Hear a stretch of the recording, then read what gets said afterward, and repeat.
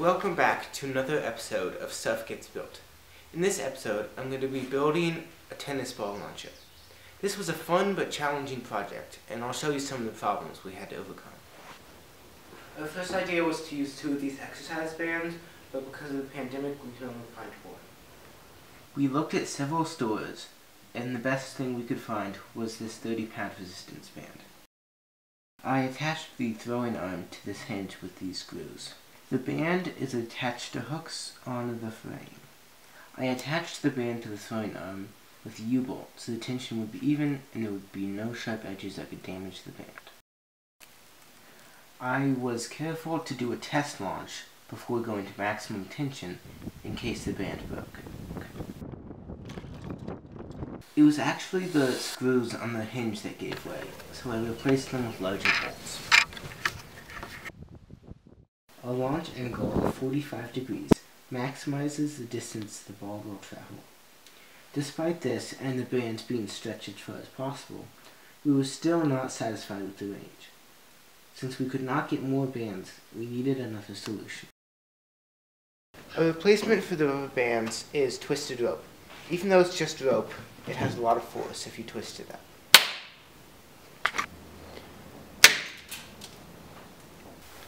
This idea is based off an ancient Roman technique called a torsion spin, which they used in their catapults called onagers. We built a prototype using the rope, but we didn't anticipate how much force they would pull with, which led to several problems. We tried using this dowel, but the force of the rope was so strong it broke the dowel. I replaced the dowel with a piece of aluminum pipe. It's hard to see here, but the rope is already beginning to deform the pipe. As I tightened the rope, the frame began to bend, so I reinforced it with additional boards. Unfortunately, with further tightening, the other side eventually broke. We glued 2 2x4s together to form a stronger frame. It required a lot of drilling.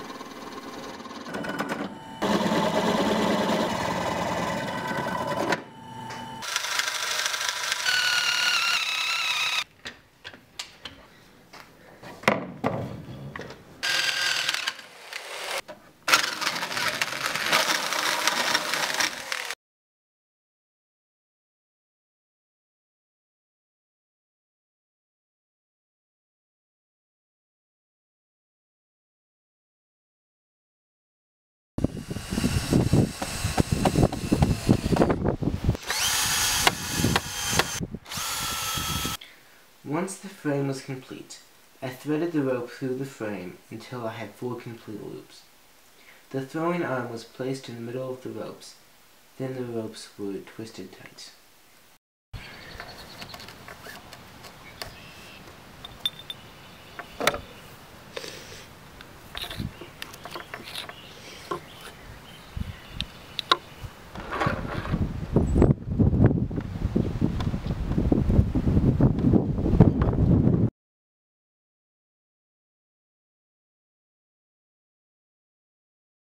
As we continued to tighten the rope, the pipe began to deform so much we had difficulty getting our lever bar into the pipe.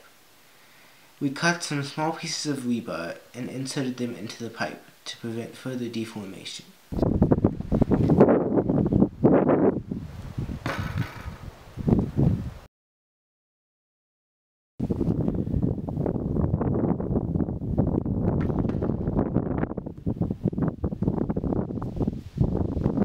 I hope you enjoyed my video. It was a lot of fun to overcome the challenges involved with this project. Even though it was a success, I have several improvements in mind which you can see in a future episode.